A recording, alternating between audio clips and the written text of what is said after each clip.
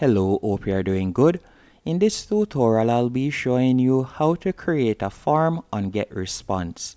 Getresponse is one of the most popular email marketing tool for beginners, and one of the reasons why is because you can get started for completely free. All you'll need to do is enter your email address and tap on Create Free Account. And you don't need a credit card to sign up or anything like that. But before signing up, I would ask or appreciate it better yet if you use my link in the description to get started. And also with Getresponse, you can do email marketing as I said earlier. You can use it to create a website, and you can also use it to set up marketing automation. So once you are signed up with Getresponse, you will be redirected to this dashboard. And I want you to pay attention to the left-hand menu options. For example, you can use Getresponse to create a newsletter, and we'll be using it to create a form. You can also use it to create landing pages and also to create an autoresponder.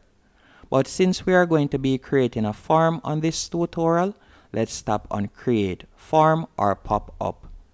Once you have done that, you are going to be redirected to a new page.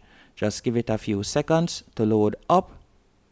And from here, you will see the options how to display your message. You can display it in a pop-up. As you can see right here, trigger promo bars, sign up forms, download prompts. Or you can embed it in a page, place your sign up forms, banners, promo bars, and more anywhere you want on your page. So you can select whichever one suits you.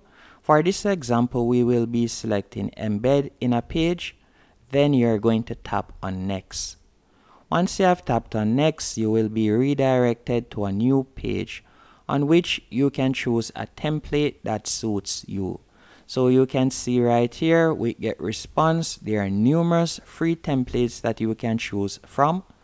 All you'll need to do is simply scroll down, and from there you can select the template that you would like to use. So let's say, for example, I would like to use this one right here. All you'll need to do is simply tap on Use this template.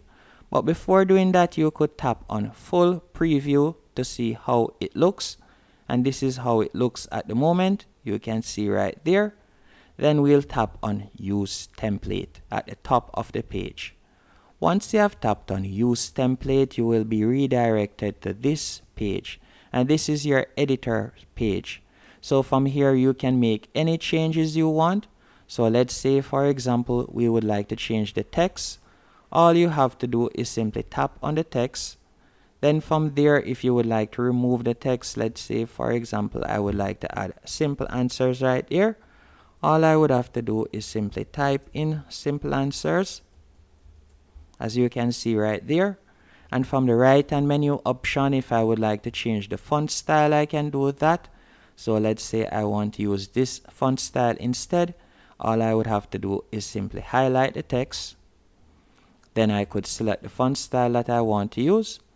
And you can see that it changed right there. And I can also change the color of the font by tapping on the color box. Then I could select the color that I want to use right here. Then simply tap on the color. Then you can see that the color has changed right there. And if you would like to change the background image, all you have to do is tap on the current image. So let's say I want to change the background image.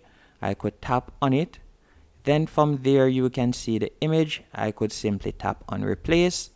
Or if I would like to add a video, I could tap on video, then tap on add video. Or you could embed a video, for example, from YouTube or so on. Another thing, if you would like to add more text, you can do that. All you'll need to do is tap on the section that you would like to add text.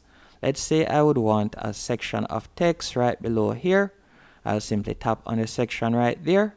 Then after you have done that, you're going to tap on the plus in the top right hand corner that says Add Elements. Then you could simply tap on the text box and you could drag and place the text right here. So all I would need to do is drag and place the text box right there. And you can see that a text box has now been added. And it is the same thing if you would like to add a video or if you would like to add a timer. Let's say I want to add a timer right below the promo code. I could do that. As you can see right there, a timer has now been added. And to edit the timer, all I would have to do is simply double tap on it. Then from the right hand menu option, I could set the countdown duration. So let's say it is for 1 day. I could simply do that right there. And if you want it to be a fixed date, you could do that, as you can see right there. Once you're finished, all you'll need to do now, if you would like to add anything more, by the way, all you'll have to do is tap on the plus again, right where you see elements. From there, you could add a promo code if you want, or if you would like to add a contact form, you can do that. All you have to do is simply tap on contact form. So let's say I just want to add, for example, right here, I could drag and place it. So you can see right there that a contact form has now been added. And you can also edit the contact form by simply tapping on it. After you have tapped on the contact form, you will see the menu option pop up on the right hand column. And you can edit the fields. So if you would like to remove a field or if you would like to change a field, you can do that, as you can see right there. And you can overall change the design by tapping on design right at the bottom right here, and you could change the design if you want. And if you would like to add a button, you can also do that.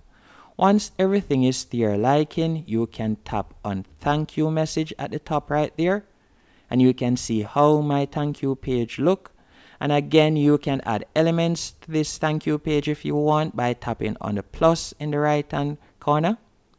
Then you could add any element you want. If you want to add social media or so on, you can do that. Once everything is finished, all you need to do now is toggle on preview, because I like to look at it before I go live. So you can see how it would look right there. This is the first page, and this is how the thank you page will look. Once it is to your liking, all you'll need to do now is simply tap on next in the top right hand corner. Once you have tapped on next, you will be redirected to this page.